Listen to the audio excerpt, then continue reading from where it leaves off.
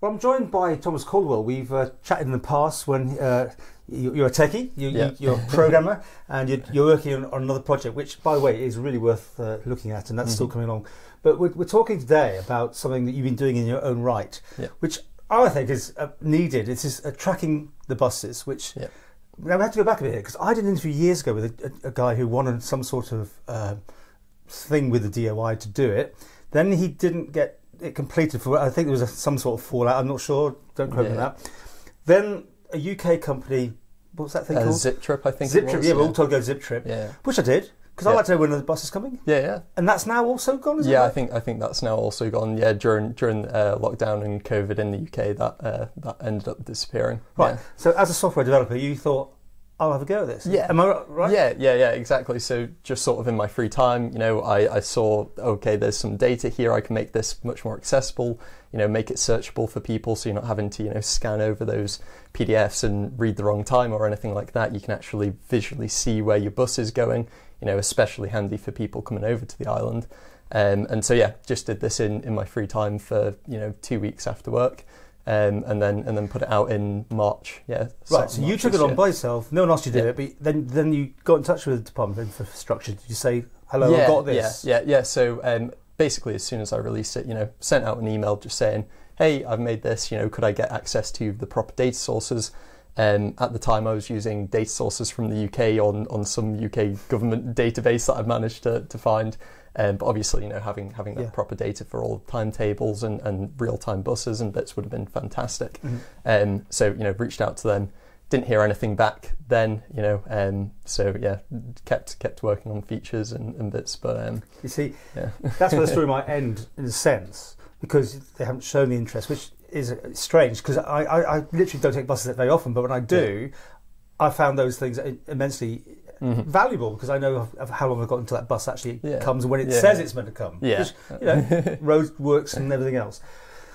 This is where it gets a bit more interesting though, because you pick up the story. What happened and what you found out next? So a couple of weeks ago, sort of start of May, I reached out again just to Isle of Man Transport. Messaged them on Facebook just saying, hey, could I actually look at getting this data now? It's been a couple of months. I wanted to pick it up again, and they arranged a phone call. Had that phone call with them, and essentially they said, oh, we've now a month ago, so this is 2 months after I originally released my app. A month ago, they've tendered another company on the island to actually make a bus app. They said, oh, it's a shame you didn't apply for this tender. And, I started thinking, well, this is slightly odd. I'm quite close to the Isle of Man tech community. A lot of people, when I actually released this were, coming and saying, oh, get in touch with Isle of Man Transport, do this, setting up connections for me. They didn't hear anything about this tender at all. Tenders have to be put somewhere, don't they? The papers or whatever, that sort of thing. You've gone back and checked? So I was thinking, okay, there'll be some kind of news article about this. So did a bit of a Google search for that. Couldn't see anything on that. Then went to the government's actual website where they have PDFs for tender results and the likes. Did a Control F through those and couldn't see anything there, which it was a little odd. And if you've talked to me today, it just shows you how frustrated you must be, because you've done the work and you've done it for nothing as it stood. It would be lovely to have been recognised, and any money that was going, at least you could have been in the tender. I mean, you weren't asking for nothing. You were just wanted to be in that consideration. It would have been nice to have been considered. And at the end of the day, I get the buses every day. It's something that I use it. It's something that I built. Just to solve a problem for me even, and I'd been more than happy if then, just to even get in touch and say, hey, we want a more professional company or whatever to do this, but take what I'd done maybe, but there was nothing around that. And it just seems such a shame. It's a shame, because you're young, you're enthusiastic, and I don't know who else has got it. I don't know anything about them, but please feel free to contact us if you want an interview.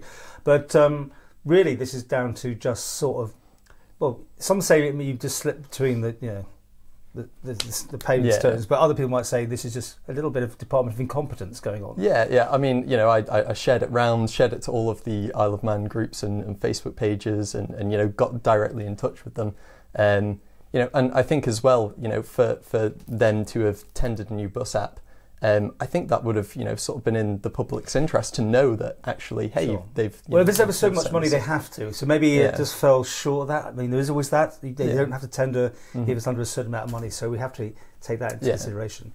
Is there anything you'd like? I mean, you've gone public now, so you're probably not going to get it, are you? No, that's fine. This is why you're doing it, just to show people what can go on. I just don't want it to happen to other people like me who might have a really nice idea for something. Happy to do it for free for the island, because I think open source and stuff like that is great. Loads of people can contribute. I mean, that's even more generous. And I think that's the way these things should be done. If people are willing to do things for free for the community, Okay, well, doors open to DOI to have an interview back on this, because there's two sides to every story. It could be simply that email didn't land, but you got response, did you, to an email? Didn't get a response to. But it was read. I know you're checking that. It was seen, received, and all that. I didn't have read receipts on it. But, so it may have literally just. Okay.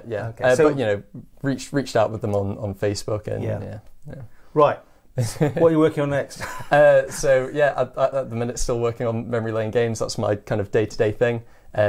Funnily enough, after all of this rigmarole with the Bus app, we decided to make a little game app. It's called Holy Moly.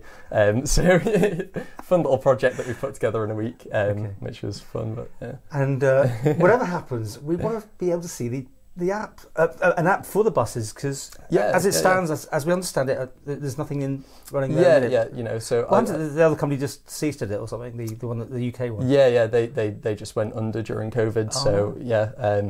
I don't know what happened with any of that. Their app just seemingly stopped working. Let's put out a contact for you if someone wants to get in touch with you. What's the best way to find you? So you can contact me, probably my website, just thomascoldwell.dev. You can go through there and get in touch. Let's hope this has got a happy ending. Let's hope we can get something sorted out. At least find a way to maybe use your work, which has already been done. I'd just love to see where that tender was, and just in the future, that it's actually properly publicised to people, because I think we've got a fantastic island community here, that would happily work on things like this for free and contribute to the community.